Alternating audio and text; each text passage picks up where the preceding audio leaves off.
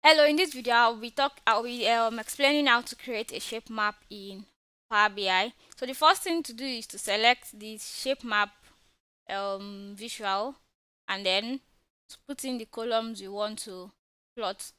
So you need a location column and then you need a numerical column or a measure.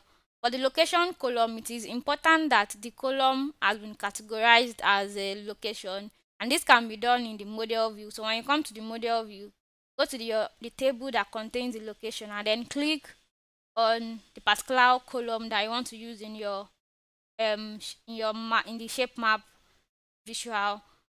In the properties pane, under advanced, under data category, choose the respective category for the data, if it is city, continent, country or region, state or province, and so on and so forth. So that this is a very important step. Okay, then the next thing is to actually plot the chart. So now under location, I will be adding my country code under location, and then the color saturation, I'll be adding the numerical, my measure. So that can also be a numerical column.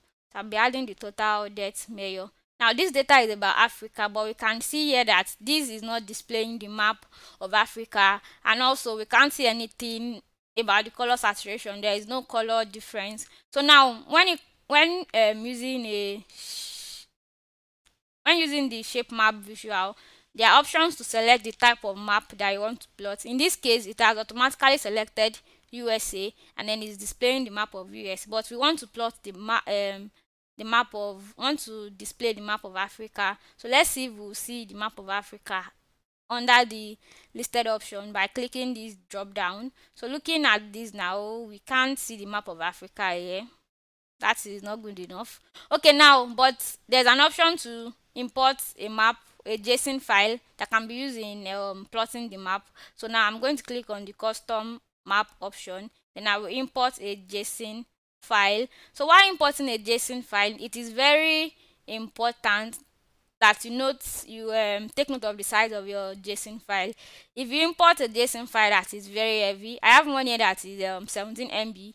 It makes the report to lag and the report will take time to load. But then this is another one that is just 18 MB, and this one won't cause any issue. I'm going to select this one, which is for Africa, and you can see that immediately the map of Africa has been displayed, but then we cannot see the color saturation.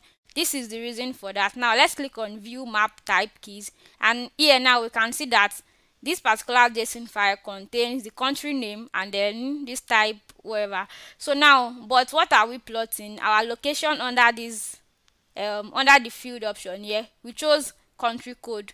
So assuming we have country code in this our JSON file, then it will display accordingly. So now I'm going to remove country code here now and then choose country name instead, and immediately you can see that the chart has displayed accordingly. We can see that Nigeria had the highest total debt. So you can filter the have a slider here now, filter the chart, and you can see different region being highlighted. So there are different settings under the map settings. So we have few colors, so you can specify the specific color you want.